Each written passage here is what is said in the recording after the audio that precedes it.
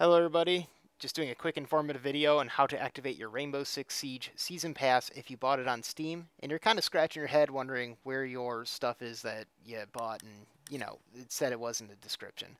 So, quickly, what we're going to do, you don't have to have the game open right now. What you have to do is go to your desktop. I'm not going to do this part because I trust that you can do this yourself. So go to your desktop, you're going to go down to your Steam, and then you're going to open up your library.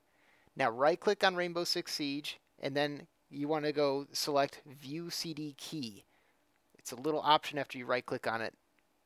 And you want to select and highlight the Rainbow Six Siege Season Pass item that's on that list. Because you'll see the game and you'll see the Season Pass. So select the Season Pass and then click that Copy Key to Clipboard button. Now you want to load up the game, where I am right now.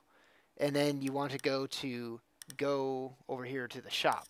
So click on that button, brings up this guy, and then you want to go over here to redeem code. It's going to bring up a little bit of a prompt.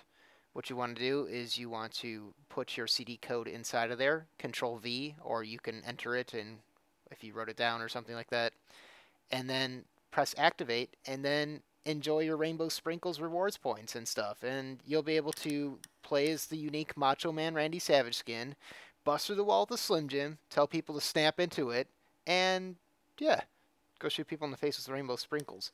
But before you leave, because I know that there's one more thing that may or may not be bothering you. I know it bothers me, so it's got to bother other people.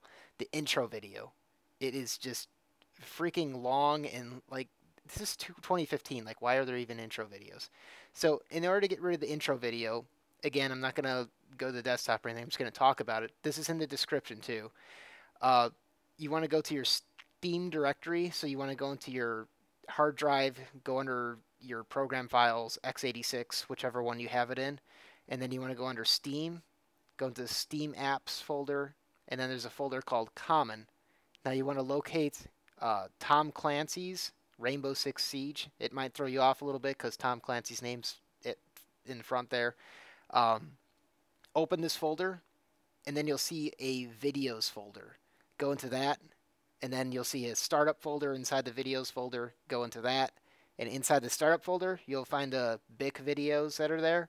You can delete them or rename them, and basically when you start up the game, you won't have that intro video that literally takes like 3 minutes. So I hope this video was helpful in your rainbow sprinkling and maybe helped you stop scratching your head and wondering where some of your stuff is.